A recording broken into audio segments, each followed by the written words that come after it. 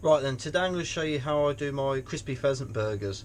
So what I've got here in my tray, I've got 2 pheasant breasts. Now depending on the size of the pheasant breasts you've got, you might need to butterfly them. So that's just obviously cutting them down here, opening them up, just so they're thinner and they cook quicker.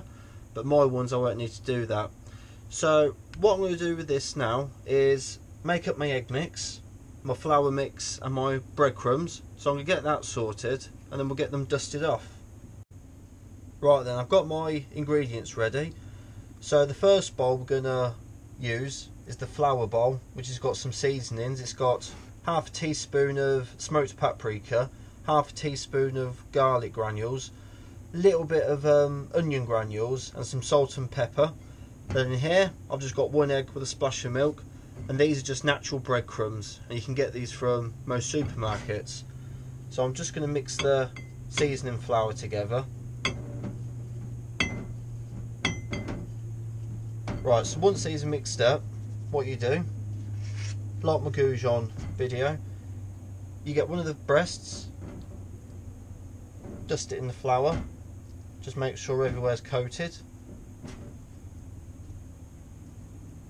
shake off some of the excess, in the egg mix, and again you want it covered because this is what's going to make the breadcrumbs stick to them.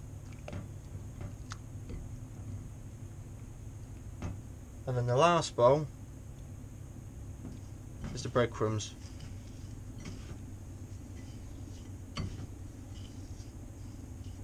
And that's it. I'm just going to sit it in my fryer basket. So I've done the second one.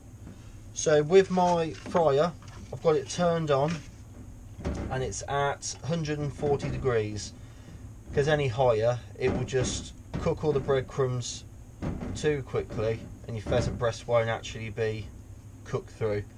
So if you've got a nice low heat, it will cook the breadcrumbs nice and golden and it'll get the heat straight through into the pheasant breast.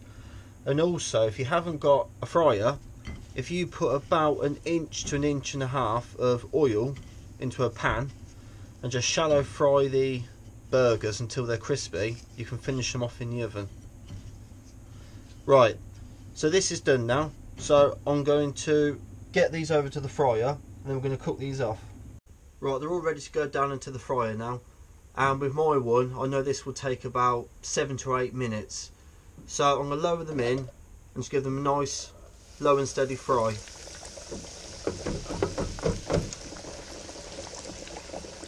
Right, so there we have it. 1 crispy pheasant burger served with spicy mayonnaise. And this is, I'm not sure if you can hear it, but just listen to how crispy it is. It is really, really crispy and it smells amazing. So there you go, another recipe you can do with pheasant, guys.